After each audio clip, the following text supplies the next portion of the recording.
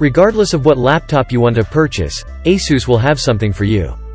Their VivoBook lineup, which has many feature-packed laptops, offers some of the best, bang-for-the-buck, devices.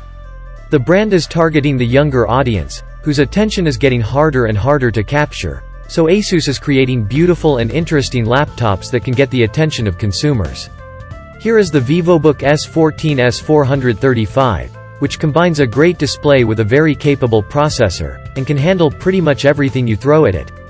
Today we are presenting you with Laptop Media's top 5 picks about the ASUS VivoBook S14 S435.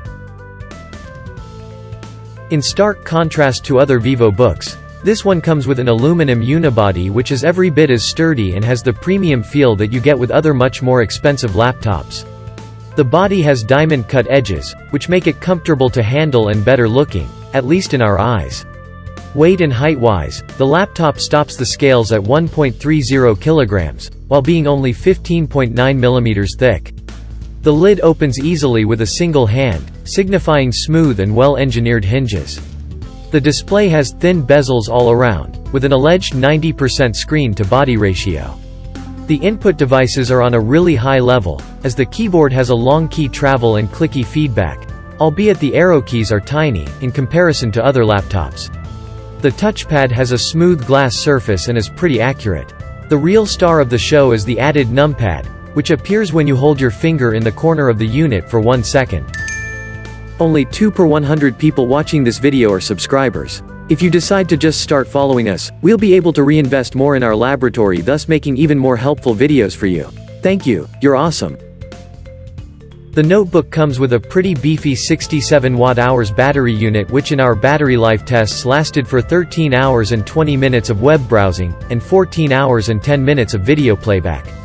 As with all of our tests, we have the Windows Better Performance setting turned on, screen brightness adjusted to 120 nits, and all other programs turned off except for the one we are testing the notebook with. ASUS gives you a single display option, but we don't complain at all, since it is virtually excellent. The screen has a diagonal of 14 inches, comes in a full HD resolution, uses an IPS panel, and shows no usage of PWM across all brightness levels.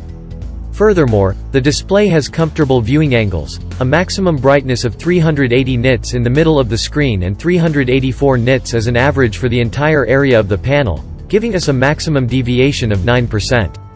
The contrast ratio is very good, sitting at 1590 to 1. In terms of color coverage, the laptop is a showstopper, covering 98% of the sRGB color gamut.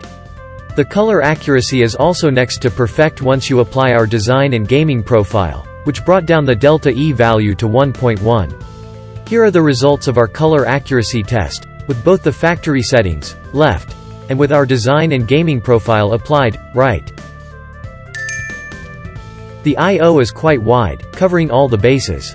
It is split into the left and right sides, with the former housing 2 Thunderbolt 4 ports, an HDMI 1.4 connector, and a 3.5mm audio jack. Then, on the right, you will see one USB Type-A 3.2 Gen 1 port along with an archaic USB Type-A 2.0 port. Finally, there is a micro SD card slot.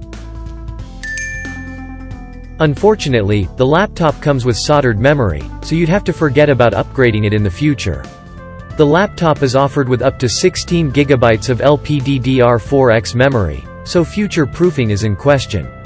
Thankfully, the laptop has a single M.2 PCIe X4 drive for future storage expansion.